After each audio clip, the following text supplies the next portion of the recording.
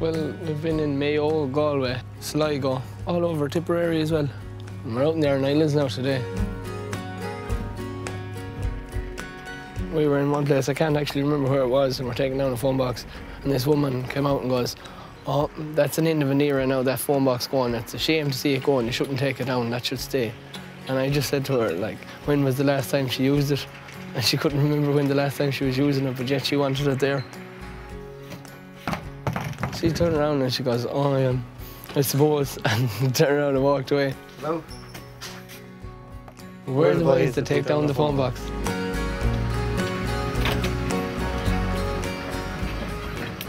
There was also controversies about getting a public phone box. A lot of business people would like to see the public box outside their shop or pub, particularly a shop if it would a small village with 2 shops in it. It would be vital to get the public phone outside those shops. I suppose a lot of them got with through politics, all about who you know, but there was no doubt about it. The phone box was a big addition if we had it outside your door.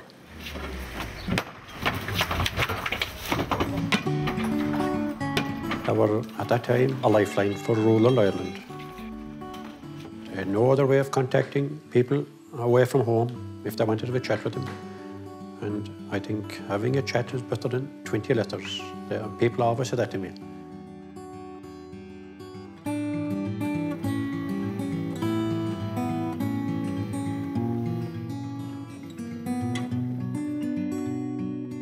Well, that phone box there, it arrived, I think about 1975. Oh, it was important, yeah, because before that there was quite a number of phones on the island. I don't know how many was there. There must have been 20 or 30 all over the island. But then, of course, you had to go to your neighbour's house to use them calls or use the one that was in the post office here, whereas this one was out in the open. It was available all the time for anyone who wanted to use it. And, well, it was a step forward at the time. So it was the same as was happening every other part in the country. I'd say there must be 1 or 2 calls a year, and it had been used now for a while, I'd say. So why would I take it, sir? I mean, it would only cost money to take it. That was my leave it there. It'll rat away eventually, like we'll all rat away eventually. Someday I might get a notion and clean it up and paint it up and to look respectable for another spell. I might. There was 3 phones that I remember. There was one in the Garda station, there was one in Kate Pat's pub, and there was one in the middle of the street. Now, you didn't go to the Garda station to make phone calls, and especially I didn't, because my father was a guard. You certainly weren't going to go to the pub, but the whole world would hear you there as well. Whereas if you went to the phone box, no one would be listening unless they were standing outside the door. I have memories now of the characters in the village, and I'd be summoned down to make phone calls on behalf of them. Sure, someone didn't know how to even pick up the phone. You know, they'd be holding the phone that way and that way, like, oh, it was very funny. That was great fun, really, you know. Now, I also remember it being used as an overnight stop for fellas who had too much to drink. Also, it would have been used for courting. I would have been too young, really, to know how it was going on, but I knew it was something that I should know about. Yeah, but people were much more civilised then too, you know. People weren't in such a hurry either. You'd kind of tell somebody, you know, if someone was before you, look, I'm expecting John to ring from England. And if that was the case, out of respect, you say, grand, I'll come back later. Like, how we use the phone box would be very reflective of society at the time. Will I start then? Yeah, do. If you like. The phone box was just part of our romance. That's all it was, just part of our romance. I'd be waiting for Johnny on the bridge in Killaloe, and he'd put on, you wouldn't remember anyway, Pat Boone. Pat Boone used to have a song that time, and it was Love Letters in the Sand. And once he come around the corner of the Shannon, he'd put on the record, and I'd know they were coming, and I'd know, and every evening he'd play that, and the lovely place and the lovely Shannon, and the boat would come down and turn and back up and let off the passenger. There were 2 pleasure boats brought to Killaloe. He worked as an engine man on the St. Brendan for the summer. I met him then at a dance in Killaloe. When the summer period was over then, he had to go back to the engineer boats in Dublin or wherever he'd be working. He'd write Monday, so it'd be Monday, Tuesday, Wednesday, again you get the letter. Then he'd say, I'll ring you on the Thursday. I had to walk from Cullina, which is outside of Ballina, down the hill, into Ballina, cross the bridge, up the hill of Killaloe, and the phone box was right in the centre of the hill. Hail, rain or snow, put on your clothes, put on your coat and your cap. Or I hadn't even an umbrella. I didn't even have an umbrella, tell you the truth. I'd wait, and I'd wait, and I'd wait. Eventually he would ring and we'd talk for a few moments. Be very little, 5 minutes, because it cost a lot. At that time there wasn't much money anyway. So one weekend he said, I've enough of this. I've enough of this now. He says, we'll get married.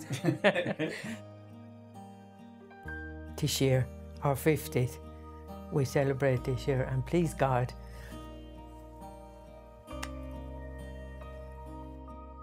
Vanny will be 70 in August, and we'll have to have another party. But it's strange. Yeah. That's it.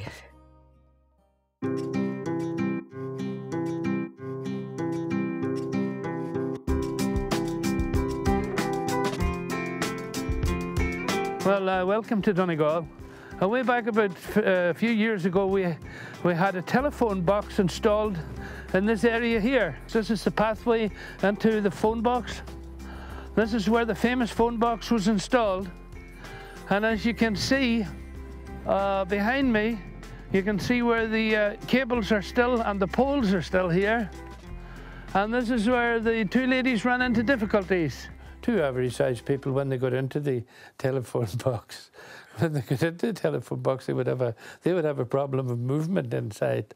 So their movement inside the telephone box would definitely be restricted. Yes, yes.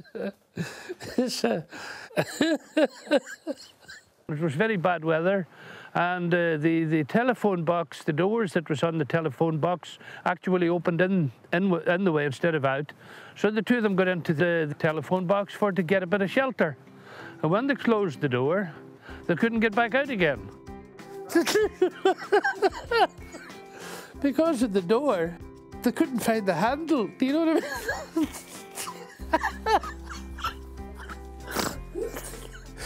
Fuck using that camera anyway. So, I'm still laughing.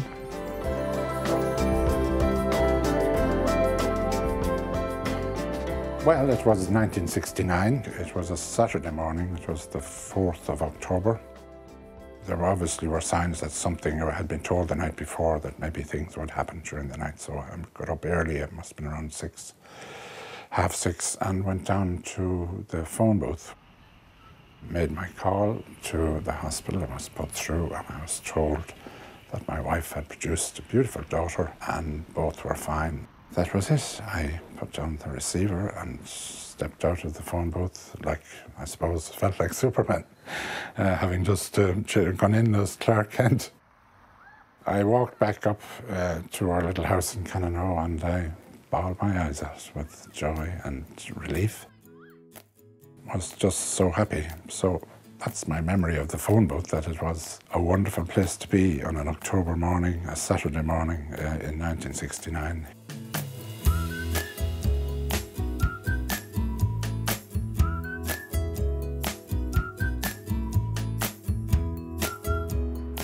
My school's like 10 minutes away, so it's usually raining here and I have to wait for the bus. Like, I usually hop into the phone box and there's like a crack in the window, so I usually kind of look out and see if the bus is coming. And I was walking, I saw the letter, and I usually don't take any notice of things, so I stopped and I looked and I was like, oh God. And it said something like it will be taken away. It's supposed to be Stradbally Village. It's not a village without a pub and a phone box. I'll definitely miss it anyway, because I'll have no more bus shelter.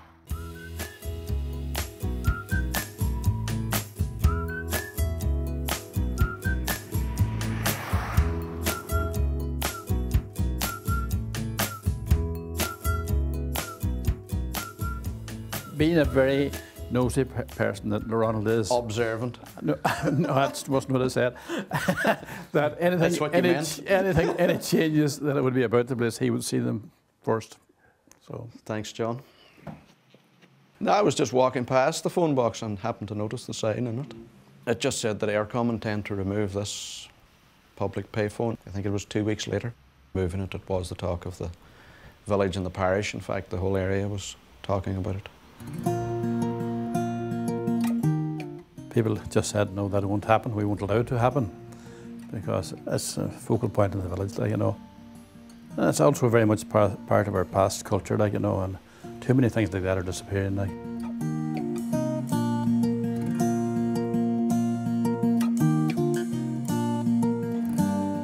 About 23 years ago, I think it's about 23 this year, somebody rang me up saying that there was a lorry and some pickaxes and sledges coming down to smash the telephone box and put a new casing. I think myself there is always somebody in every village and town who's passionate about their architecture and about the historical aspect of the area. I think I'm one of those people. I'm just one. There are other people as well who are passionate about it, but maybe I'm a bit more outspoken. And I think I like being a little bit controversial as well myself. A lady called Marion Crowley and myself stepped inside the telephone box and we would not allow them to smash it. They knew that we were not going to leave the telephone box, so they went away, and hence it has been there until today. People like John is a sort of one-man show. Like, he started it off and people sort of were happy enough for him and backed him, you know.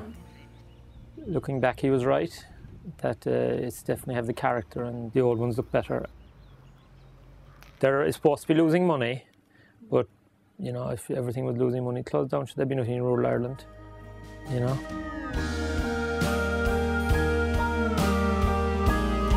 When was the last time you used a phone box? When was the last time? Oh my God. Oh, it must be 10 years or more ago. And that was about 3 years ago. Maybe 10 or 12 years ago? Literally because I ran out of credit and that was the only reason. Possibly 2 years ago, myself, sadly to say. Do you know, I'm sad because it's an end of an era. That's the only reason I'm saying it. I rang my brother now last night and he's in London. He's 2 years younger than me and I was saying, John, about the phone box. God, he said that phone box that we'd have been lost without it.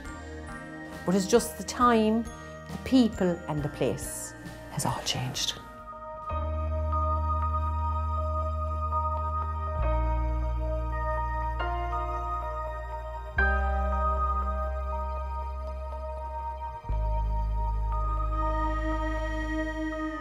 Just of another era, but they were important, and the whole histories could be written of the joys and the sorrows. You know, it's all human life was in that little phone booth.